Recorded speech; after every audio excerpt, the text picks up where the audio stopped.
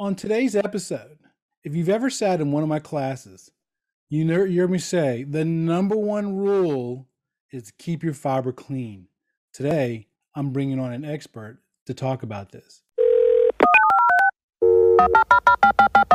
Don't hang up that phone. We've found what you're looking for. Welcome to the Let's Talk Cabling Podcast with Chuck Bowser, RCDD. Well, seeing how we're pulling Category 6A, the most powerful twisted pair in the world, you got to ask yourself this one question. Did I pull 295 or 300 feet? Well, do you feel lucky? Do you, punk? In this podcast, you'll learn the differences between a 66 and 110 punch tool, the proper way to install a support cable, along with testing and certifying the cable. What exactly does RCDD stand for? Registered Communications Distribution Designer. Just the expert you need to ensure your cable plant performs exactly as designed. The elite professional, knowledgeable, and experienced in leading-edge ICT design principles. So join us as we talk about the ever-changing world of telecommunications. From ISP to OSP, from copper to fiber, design to installation. Now, send the new guy to the truck for a bucket of dial tone and the cable stretchers, while you listen to an informative program on telecommunications.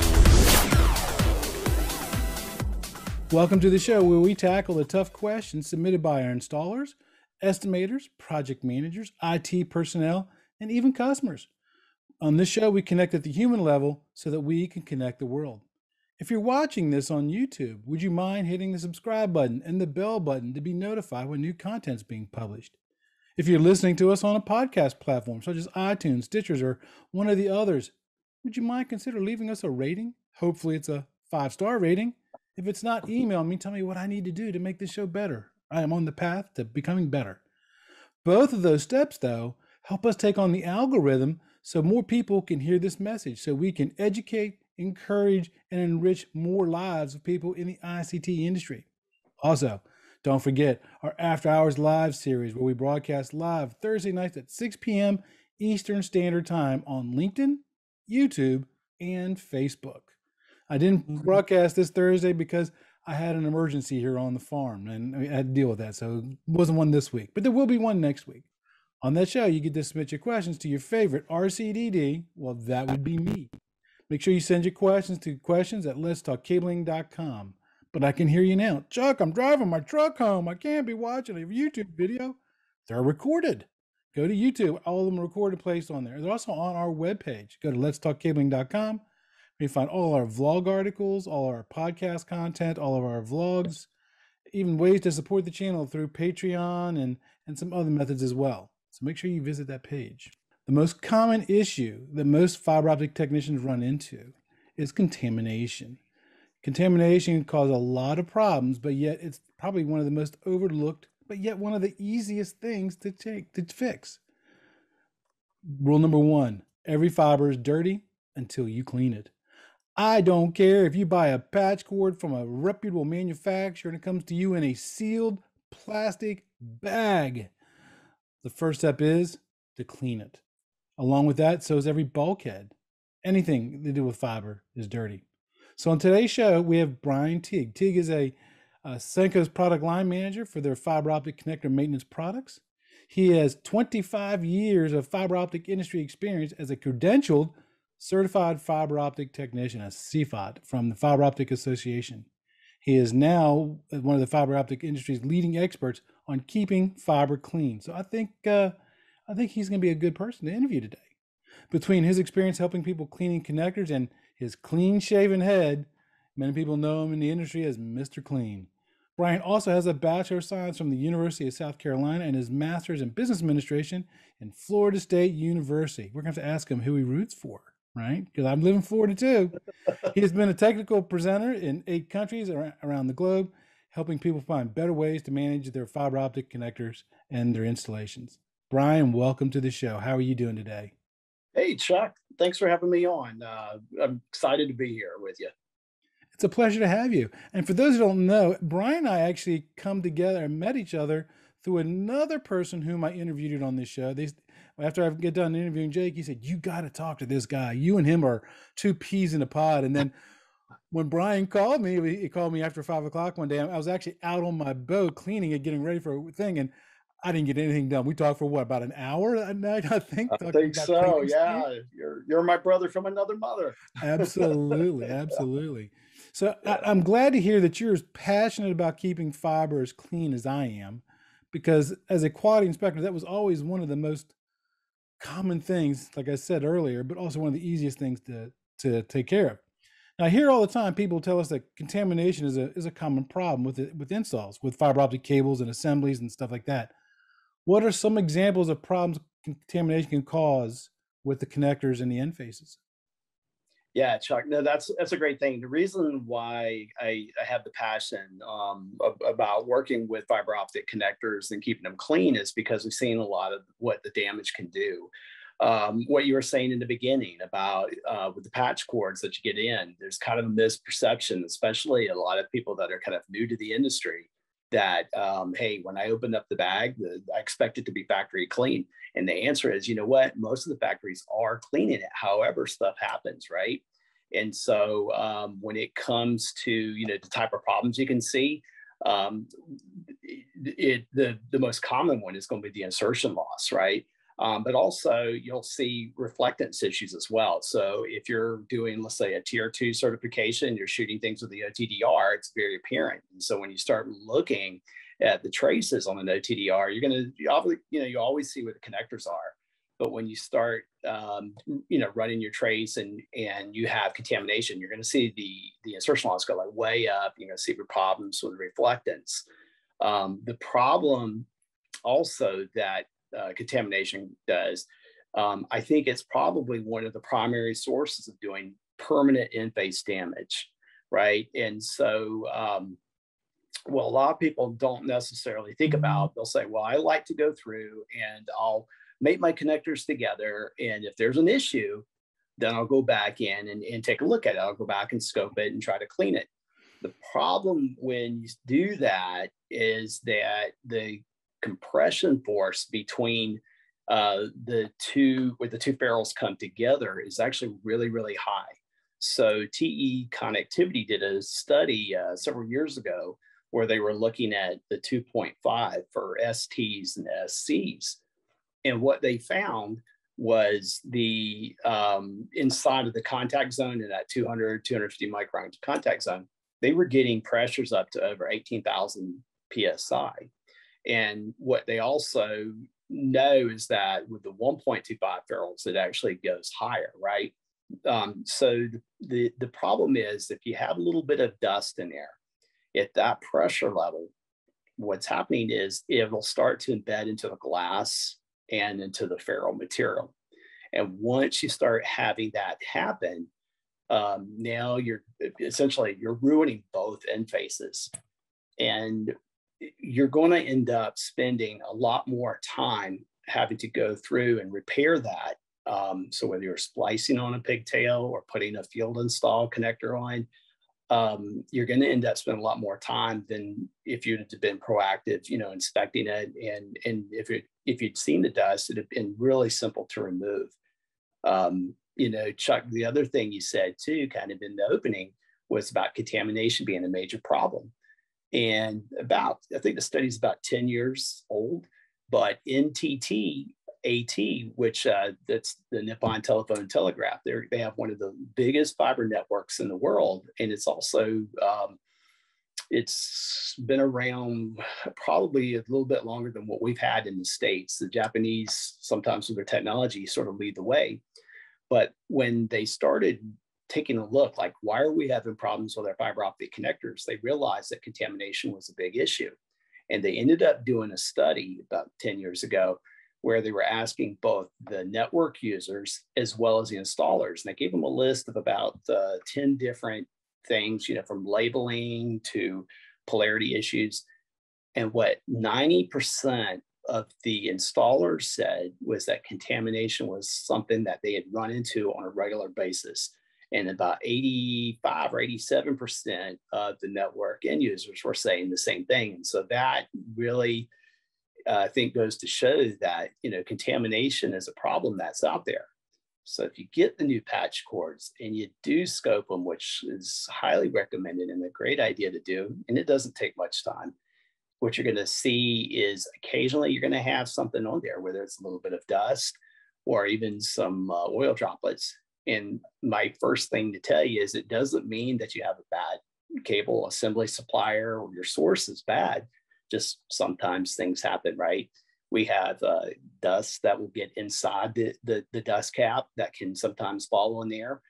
Sometimes too, just removing the end cap from the ferrule, you can see times where, because it's a lot of them are kind of a plastic material that's molded, sometimes they just shear and you get a little bit of dust on it. The other thing too, is you may see times where you have like oil droplets.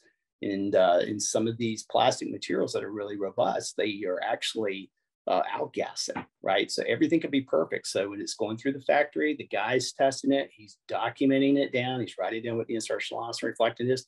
He's telling you the truth. Just sometimes things happen. The other thing too is if you're doing any kind of testing, like if you're doing link certification testing, another area that people sometimes forget about is those reference cables that they're using, right? So if you're going through, you're mating it up, you're testing your insertion loss on your OLTS set, you're mating, right? And so anytime you have these moving parts, you have contact friction. And so it's that contact friction that's generating the wear debris. So, Chuck, it's one of these things where, just, hey, dust is going to happen. Once in a while, things will bump my finger, might get some oil residue or, humidity, whatever. It's common and it's going to happen. When I tell guys, hey, you need to make sure you're proactive inspection and cleaning. A lot of will tell you, so, well, I don't have time for that. Or that's it's expensive. I don't know if I want to do that. And what I would tell you is, if you think about the cost of failure, it's going to cost you a lot more. And so what you're doing is kind of sort of the same way of like speeding on the highway, right? You can go through, I can take my truck and I go tearing down the highway and I'll probably get away with it. But the day that I go shooting by one of these state troopers or one of these police guys with a radar gun and he gets me, that's going to be a real painful day. And it's sort of the same way with your fiber connectors, right? You can go in, you can plug it up, you're going to get away with it a lot of times. But the question I would ask is it worth the risk? And, if you do have to get in, you do have to start replacing. It's going to be expensive, right? Just like when I got my ticket. And if you think about it, if you don't have time, I think it was John Wooden, the basketball coach at UCLA, used to tell his players, if you don't have time to do it right, are you going to have time to, when are you going to have time to correct it? When are you going to have time to do it correctly? So I would say, the key is to think sort of like that. It works in sports, works in life, works with fiber optics. Yeah, I could go 7 different ways with that the answer to that question, but the one I'm going to pick is the cost of quality, right? So let's say you had estimated 2 hours to terminate and get that fiber up and running, and you didn't bother checking it, and you leave it and you're off and running, and you didn't clean it. There was a dirty patch cord or whatever, and now the customer's calling you up, and you have to go back to fix that. Well, what's the true cost there, right? Well, you got to pay the technician to go to that job site to work for another hour, 2 hours, 3 hours, not making any revenue because they're on a service call, right? Number 2, they're losing revenue where that technician should be working to making revenue for the company. And number 3, how do you calculate, maybe you know the answer to this because I sure don't, how do you calculate the loss of confidence within the customer? Yeah. Right. You're right. There's that lost opportunity cost. And those are the things where it's happening all the time. It's happening all the time. And when you start thinking about, hey, I've got to do a fiber installation, it's going to take me several hours to, pull these cables and get it in. And you start looking at some of the equipment that's out there now, it's very fast and it's really easy to use. So you're not really adding that much time to it.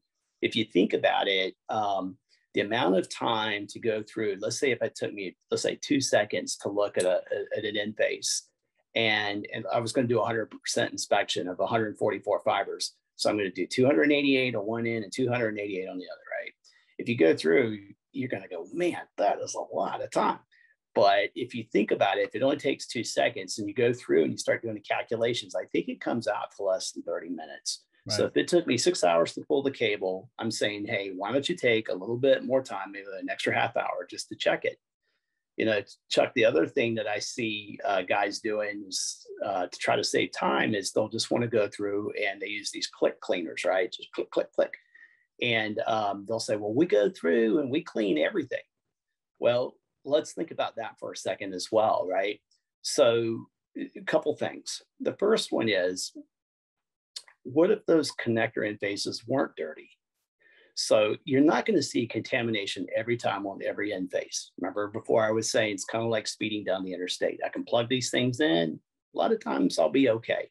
The day that I plug something in and it's not working right, that's when it becomes painful. But if I'm going through and let's say maybe 90% of the end faces were fine, but I'm out there clicking my clicker, 2 or 3 times per end face on everything, that's a lot of money. So if it was something that every time I push that tool, it's 10 cents, and it starts to add up, right? And so if you start doing a few projects like that, well, if you kind of start to do the math, you could have more than paid for like a nice digital microscope, right?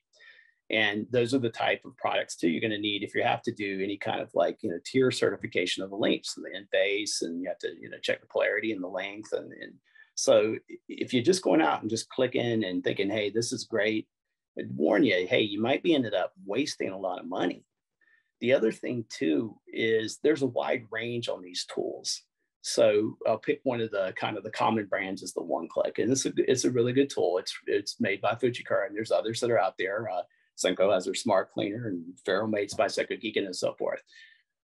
Those tools are really good. But then there's also, we're seeing a wave of these kind of knockoff tools coming from China, from these suppliers, let's say, that their quality isn't quite up to standard. So if you're getting some of these little knockoff type tools off the internet or wherever, and you start banging away on your end faces 2 or 3 times, you may actually end up causing more problems. They don't perform all the same. So even sometimes you hold them side by side, they look pretty close, but the performance is a lot different. So again, if you think, hey, I just want to go out and just click and clean everything, you're taking some chances there. Good intention, and maybe you're trying to do the right thing, which I think is admirable, but you could end up doing more harm than good. So you may end up potentially causing contamination, because if you're doing this inside, like in a data center or central office where the humidity level is a lot lower than it is like in an outside plant setting, you can end up putting a triboelectric charge, or basically a static charge, on those end faces. And so as you're out there banging away, clicking on it, there's a lot of material running across that end face. And, if you think about a fiber optic connector, it's glass and ceramic. It's essentially acting like an electrical insulator. So once that charge gets on, it ain't going anywhere. So any oppositely charged particles that are close, and we talked about like the wear debris from plugging connectors in. So if I have a negative charge on my end face from clicking it 2 or 3 times, if I have positively charged dust particles that are kind of in the adapter port, or even around in the air, they're going to get pulled onto that end face, because everything wants to go back to electrical, basically neutral if it can. So, and then once it's on there, it doesn't fall off. A good illustration of this is, think about a ceiling fan, right? So if you look at your ceiling fan, I guarantee you, pretty much, unless you're somebody like my wife, where she's meticulously cleaning these things all the time, I guarantee you got dust on the blades. And where does the dust on the blade accumulate? It's right, usually on the lead, right? And it's the side that whichever direction your fan's going, that's where the dust. And does the dust fall off when you turn the fan off? Nope. It stays on there, right? And so if you were to look at a lot of office fans or whatever, you'll see, the dust accumulating in there. And it's kind of the same way. That's the fan example is kind of an extreme, but essentially that's the same principle that's happening. And so that's where, again, kind of that blind cleaning, I understand why they do it, but it's also, again, it kind of goes back to the importance of understanding why you're doing what you're doing, and understanding, hey, just thinking it through, and inspection and cleaning is definitely the way to go. But a lot of people forget about this, the importance of this inspection component. So let me ask you this. You called it a dust cap. I picked up on that. I was always trained to call it a protective cap, because a dust cap, yeah, you look inside with a microscope, you're really going to find dust, right? Yeah. So really, I've always been told it was a protective cap. Now, so you listed, all the different types of contamination, where it can come from and stuff like that. Let me ask you this. What's a good way for someone to help avoid that, or to help eliminate that contamination from even happening? Well, Chuck, the best thing I can tell you, or the best counsel I can try to give people is, first get an inspection scope, take a look at it. By inspecting it, what you're going to do is you'll see if there's something there. And then once you start seeing what's there, a lot of times you're going to start to see a pattern, right? So if you're noticing, it's like, man, every time I'm looking at a lot of these end faces, I'm noticing, let's say, little dark, oily looking things. You know what? Maybe what's happening is somebody's bumping it with their finger, or maybe the old, I'm going to rub it on my shirt cleaning method. And then you can kind of start trying to figure out where's the contamination coming from. And then once you kind of start sort of drilling into it, and you can kind of go, dude, what are you doing, man? Stop wiping the connector on your shirt. That's crazy. So you can kind of try to put some of that into place by training your team or whatever. But the other thing too is, like, when you are inspecting it and you are kind of catching it, and again, it's going to happen, right? But then making sure you have good tools, right? And if you're going to use things, like, there's a lot of wonderful products out there. We have like wipes and sticks, and we have the Cleatop cassette, which has been around for over 30 something years, literally. But the thing is, I can give you the best cassette, the best sticks, the best cleaning fluid, but if you don't know how to really use it very well, you're not going to have a very effective cleaning process, right? And Chuck, probably a lot of guys kind of rolling their eyes right now, like, dude, I know how to wipe the connector. I'm sure you do. But I mean, you'll see things like guys doing the figure eight. And the problem with the figure eight is it was originally done for the hand polishing, right? But what's happening is I'm doing that figure eight. If I took off, let's say, a residue, and I run that end face back through it again, I'm going to probably reapply the contaminant. A good example or analogy is, like, I'm sure most people have mopped the floor, right? So when you mop the floor, you have to be kind of careful. You kind of mop. And if I just go crazy mopping the floor, I may end up leaving a bunch of streaks over there, right? And so it's kind of the same thing. So you can go out and buy the best products that are out there, best quality products. But again, you want to sit there and make sure your team knows how to use it correctly. One of the things that I do with some of our new engineers over at SENKO, when I'm working with them and kind of we talk about this, or even some of our salespeople, I tell them, hey, go get some of these things and just play with it. And so the good thing about the scope, and it's really comes down to good technique, right? So I can give you great products, but the best thing you can do is just kind of practice a little bit with it. Hands-on experience. Yeah. And the more you kind of play with it, and the more comfortable you'll get with it, the better your technique and your effectiveness will become much better. So it's like anything else. I mean, you can always talk to the vendor, hey, send me over some test reports. And most of us have this kind of things.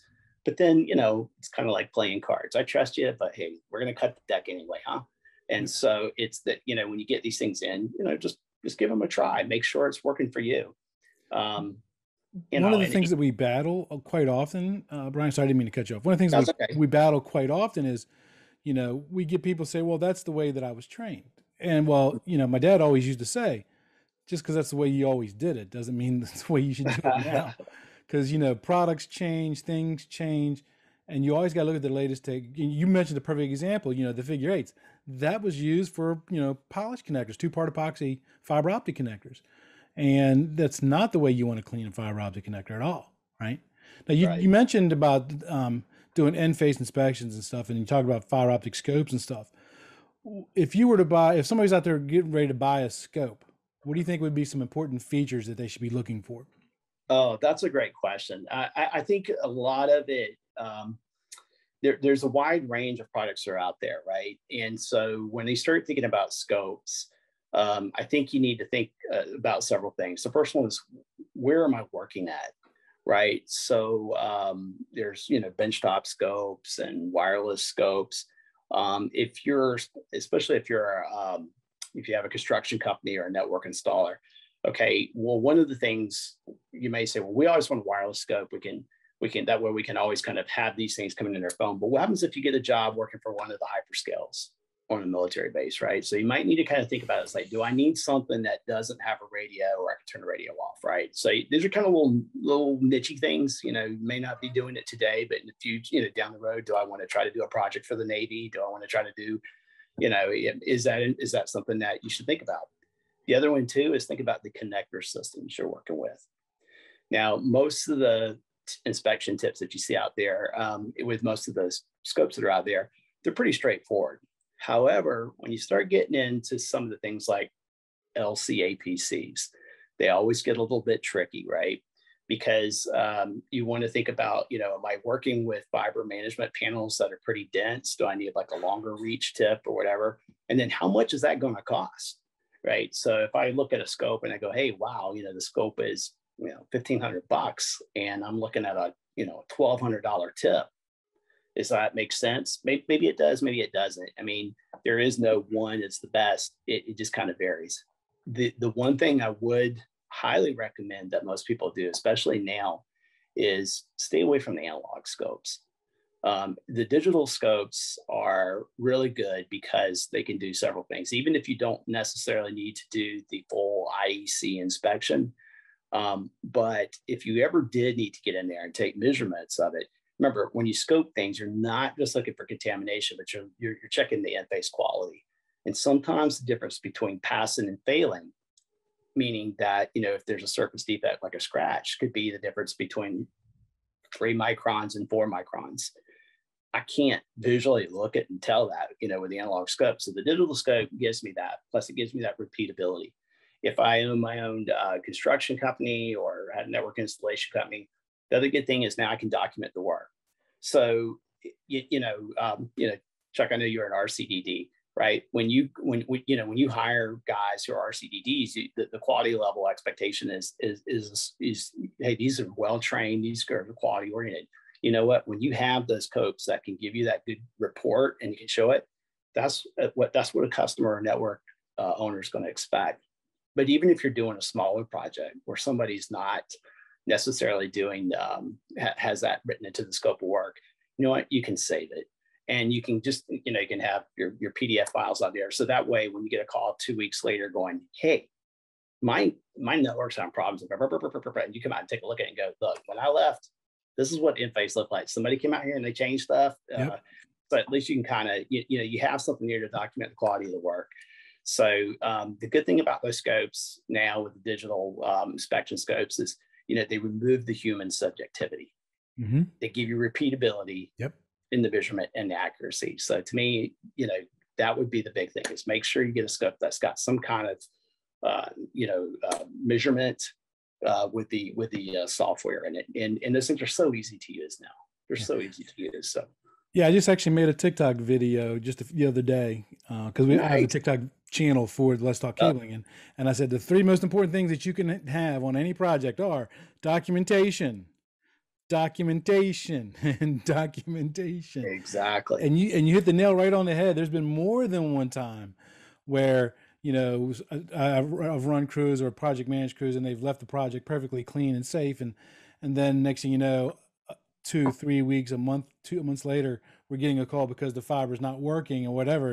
And you go out there and sure enough, they had cross-contaminated an end face because they used a fiber patch cord that's been sitting on top of the server for 2 months. And now they're wanting it to be done under service call. And no, hold on, stop.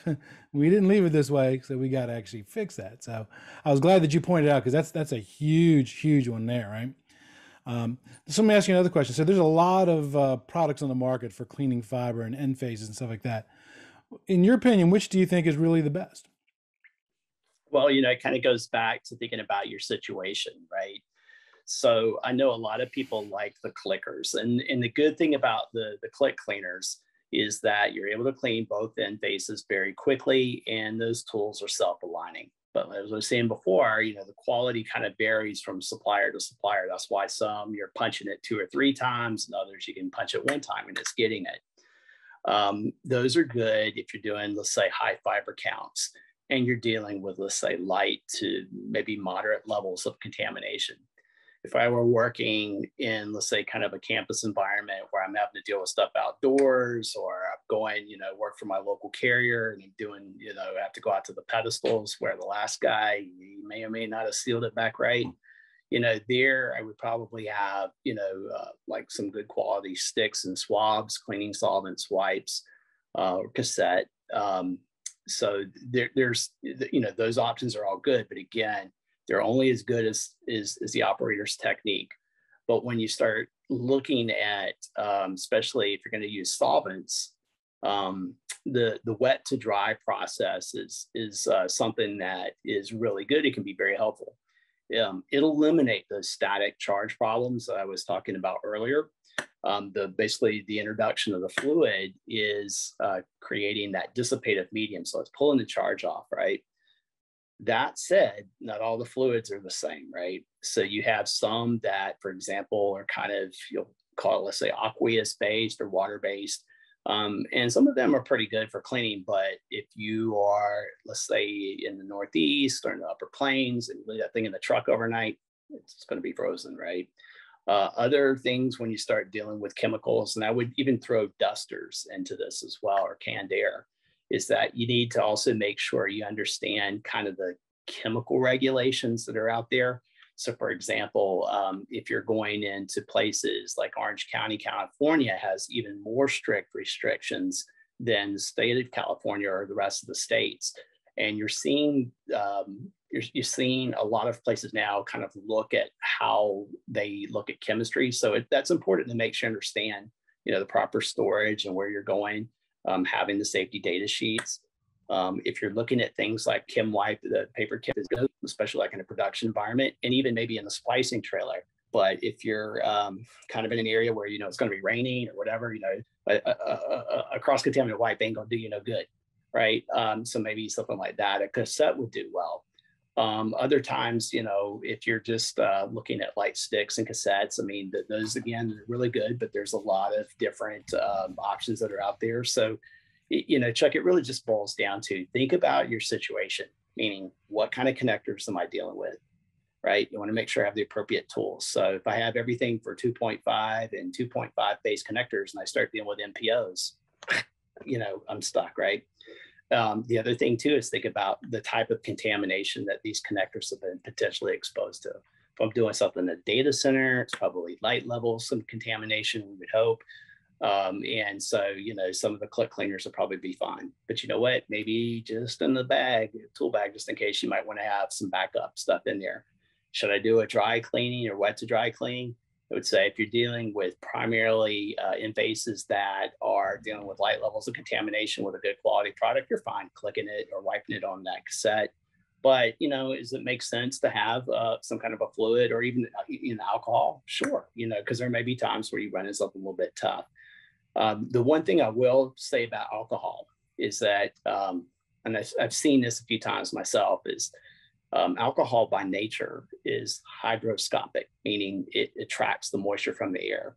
And so kind of a common thing I've seen in mainly kind of more splice trailers on the production lines is that the guys will just keep dumping alcohol into the reservoir. Or sometimes too, it's like, well, I couldn't get the 99% grade, so I got the stuff, there was a Walgreens down the road, so I put that in. Okay, well, the problem is now you're potentially introducing impurities, right? So if you're going to use alcohol, which I know a lot of people use, and it's if worked well with and contained, into a good container, you'll be fine. But there's a lot of variants out there. So if you're using alcohol, just make sure you're kind of using the right grade, making sure that you're putting it in a container that's sealed properly, and then periodically change it out. Right? Alcohol is not very expensive, so when you do that, just also maybe take one of your wipes and just kind of if you can get into the reservoir, wipe it out. Just make sure there's not any, crud or whatever that's in there from the last job. Yeah, you picked up on two of the things that I always tell technicians all the time about alcohol. always buy the 99% grade. Don't buy the other stuff. Yes. And always be careful. Don't just leave the bottle open, because especially here in Florida, we have humidity, right? Yeah. Just like you have humidity where you live. Hmm. Out in Arizona, you may not have humidity, but you'll get evaporation. And it just makes that contamination concentration even Exactly. go up even more, which cause you all kinds of problems, right? So I got another question for you, right? So we all know, especially in our industry, what is time? It's money, right? Yes. Anytime it takes time to do something, there's a cost associated with that, right? And you talked earlier about making sure that your end faces are clean and stuff, right? Have you guys tried to quantify, put a dollar value on what savings it would be to keep it clean or verify it's clean as opposed to come back later on a service call kind of environment? Well, yeah, I mean, there's some things you can kind of think about, and I've actually have included this in some of the past training programs. But Chuck, one of the things also actually bring up a great point is, okay, so if you start thinking about what is the cost of a truck rollback, right? So every time I send every time I send a truck out from the garage, it's going to cost X amount of dollars, right? Okay, so let's just kind of use a number that I think is kind of common out there in the United States. It's anywhere from about $150 to $200 just to send the truck out, right? If you look at there's a few guys like CenturyLink, and there's some of the MSO guys that put stuff out there to try to explain, their costs for when they do a service call. So that's your first thing. Then the other one is the time spent troubleshooting. A lot of times, and I'm guilty of this myself, is you're not necessarily thinking about the dirty connector. It's got to be something else. Maybe is it a bad transceiver? Is it this or that? Sometimes the obvious problem is right in front of us, right? But how much time am I going to spend out there, labor hours on that? So let's say I spend a couple hours, sending the truck out, and I've got to pay the technician to do that. So it starts to add up. Now, let's say I get out there, and because we realized, it was contaminated, and I try to clean it, and I'm not getting it quite clean, or I'll say this, sometimes you'll hear, Brian, the cleaner that we have here doesn't work. And one of the things you can tell if you have embedded dust is and again, this is why you want to have a scope. If you look at it and you've wiped it a time or two and the dust isn't going in anywhere, well, it's because it's stuck in the ferrule or the glass. And so there is no cleaner that's going to do it. So you're going to have to replace it, right? So now you start getting into replacement costs. Now, hopefully if that's the case, maybe I have a field install connector or something in the truck, but that's going to take more time, right? I'm going to have to prep it and put it on. Or I may not have one with me. So now all of a sudden I'll have to tell the customer, hey, dude, I'm sorry, I've got to go down to the local distributor and get one. Hopefully the local distributor is open. And then I'm going to have to come back, right? So all of a sudden, it's just like, it just keeps adding up. And it's going to vary from place to place. So for example, if that happens in Manhattan, it's going to be a heck of a lot more expensive than if it happens in my neck of the woods in Columbia, South Carolina, right? But still, nonetheless, it's expensive. But you know what? And it doesn't even matter, right? Because it can also happen even in places like I was working with some data center installation companies over in Mumbai, right? They'll tell you, hey, the labor cost over here is really cheap. I hear you. But you know what? It's still the percentage of what labor is on a project is still fairly consistent. So it doesn't matter what part of the world you're in. Your labor cost might be lower, but it's still impacting your bottom line. So again, this kind of really goes back into the importance of making sure you do the job right the first time.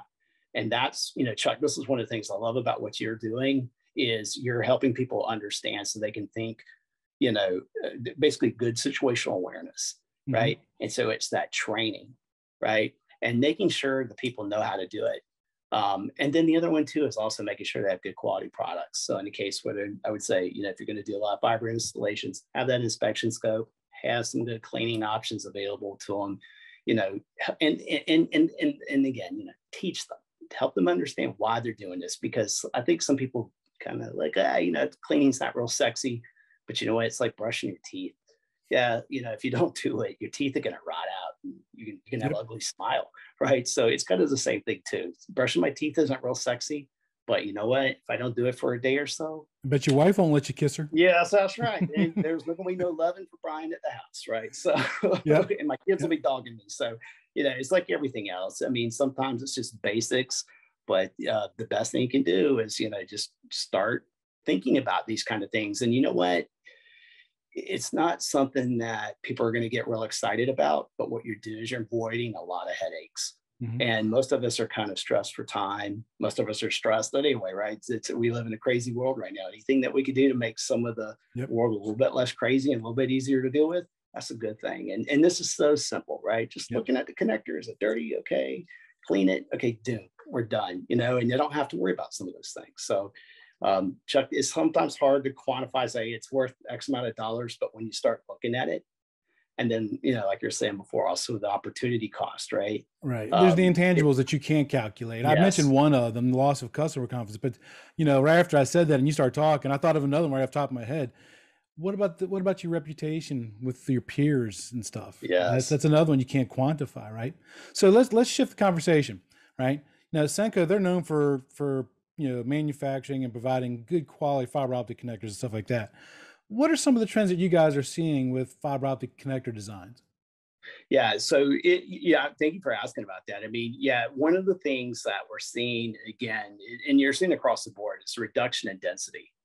And so what everybody's trying to do is figure out, hey, how can I basically aggregate more fibers into that smaller footprint? And just coming off of the Bixby show, one of the big topics is, like 400 gig, 800 gig and beyond. And so right now we may be going, wow, that seems like, 10 years from now for my network. Well, you know what? It may not be that far off, right? If you look at the cost of the components are coming down. And so this may be hitting your network sooner than you realize, which is a good thing, right? You're going to have a better network and things are kind of cool. But what you're seeing is the packaging of the ferrules getting smaller and smaller. So there's always been the NPOs, which have like the 12 fiber arrays in it, but the other trend that we're starting to see is 16 fibers. So they're a little bit different. The difference between a 12 and a 16 is they have an orientation key. So the orientation key for the 12 fiber arrays is in the center, the 16 are offset. And they do that to prevent people from accidentally, plugging the 16 fiber or 32 fiber into the 12.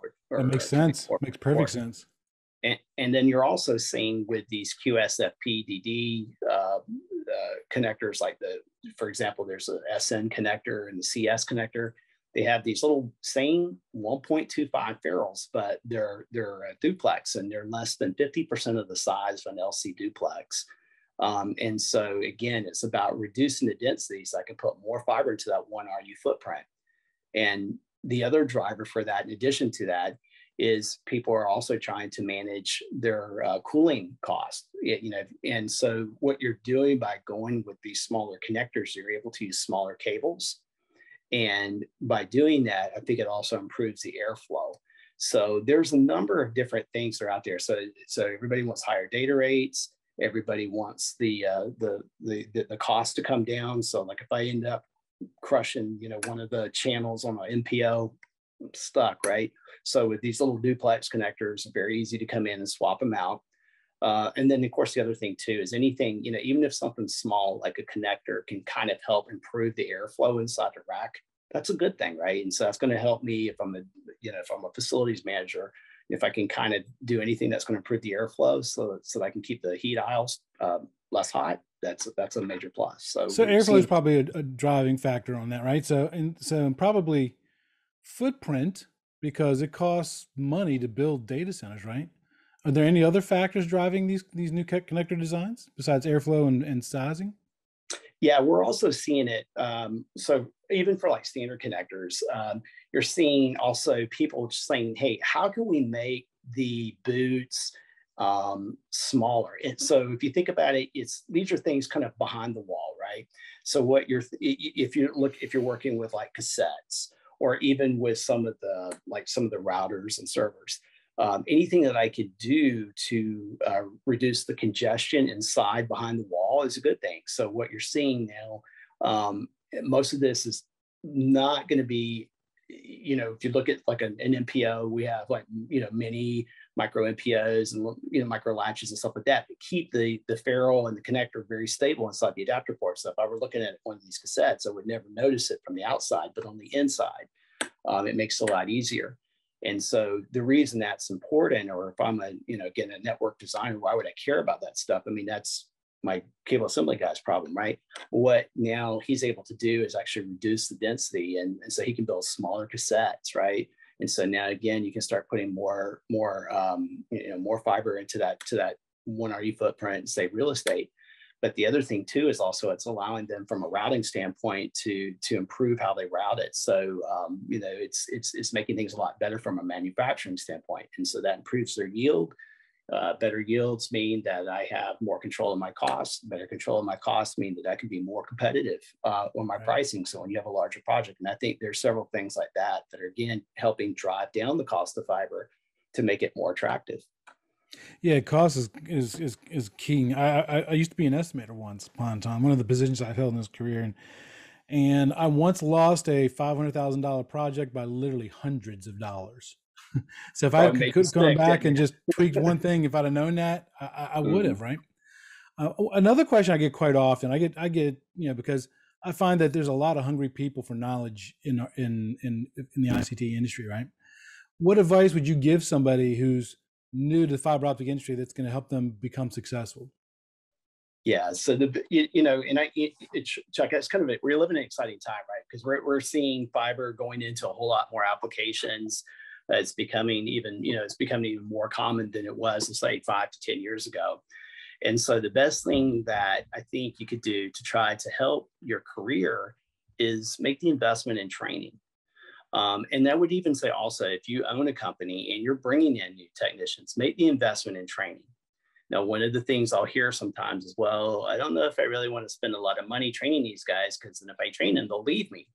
Well, let's think about it for a second, right? One of the things that causes people to leave an employer, it's a lot of times they don't feel valued, or right. It's, sometimes it's a money thing. But when you start investing into your employees, there's a few things happen. When you tell them, hey, you are the most important part of my company, you know what? You're now walking the walk. They see that, right? Mm-hmm. That's going to help build that loyalty. And I think that's going to help with actually customer retention. I don't think most people are going to come in and get trained and scoot on you unless you're, just a horrible boss, which I think, Chuck, everybody on this show is going to be a great boss, right? Right. So that's not going to be a problem. But the other thing too is also you're helping these folks understand how to do the job correctly. That's going to impact your bottom line, right? So if they understand and they have the training, that means less reworks. That means less frustrated customers. That means also they're able to do the job maybe a little bit faster, and you're going to be able to take on more projects. So the best thing you can do, whether it's yourself or if you're an employer, is invest in the training. These are things that are going to help you basically build your business and also help you establish yourself as a good quality company that's out there. So training. Yeah, there was a quote, and I'm probably gonna have to paraphrase it because I can't remember it exactly, and I can't even remember who was quoted or who said it, but it said, we can't afford to train our employees. We can't afford the cost. And what about what's the cost if you don't train them? Right. Yeah. I can't remember who said that, but I do remember reading it one time, because I'm always reading something somewhere, some shape, form, or another. We're running out of time. I was going to say, there's always somebody that's going to be out there cheaper than you. You know what? Yeah. Who cares? One of the best things I could tell you, and this is kind of the MBA and me coming out, think about Levi's jeans. I think they were started in 1867 or something like that. On the back of every Levi's jeans, it said, it was a statement about quality. You know what? And that is true. And it doesn't matter where you go in this world, that people want to wear Levi's jeans. And they've been wearing Levi's jeans since the 1800s. Yep. So they've survived multiple world wars. And it's because quality matters. That's what it is on everything. Quality matters. And so, you know what? You want to be that person. And in kind of if I can leave you a quick analogy, if I offered you 2 cars, Chuck, you can have the little Fiat or you can have the Ferrari. Which one are you going to pick? You're going to take the Ferrari, right? Neither one of them is going to help me on a farm. Well, the wife might like to ride around on the Ferrari, but what I'm saying, I got a 3-acre homestead. If I try to put 3,000 pounds of manure in the back of either one of those, I'm not going very far. Yeah, well, good point. But yeah, but See, you could have said an quality- F-350, because an F-350 is not cheap either. So Yes, that's right. So, yeah. so there you go. Yeah, absolutely. Yeah. Quality is king over everything. Absolutely. That's why, and I used to work for a company that they would tell people right out of the gate, we're not the cheapest, but we're the best, you know? Yep. Yeah, it just depends what you find with the pain point. And you're going to have some customers that's their pain point. They don't care. They want the cheapest, and they don't care if they get the best quality or not. And that's just that you don't want that customer, because that customer is going to nickel and dime you over all kinds of stuff. So, Yep. Okay. Well, hey, this conversation went a little longer than I expected, but we're going to have you back on again, because you and we can talk about a lot of stuff. And my puppy keeps coming over. Dad, give me attention. Yeah, I see the dog in the back. That's cool. That's the show dog right there. She's Harley the cable dog, and she's demanding attention. So I appreciate you coming on, and let's have you on again soon. Hey, Chuck, I appreciate it. Thanks for your time, and I appreciate everybody watching. And yeah, thanks again for it was a privilege to be on here, and it's great to have this conversation with you today. So thank you. Well, thank you, Brian. Until next time, everybody, be safe.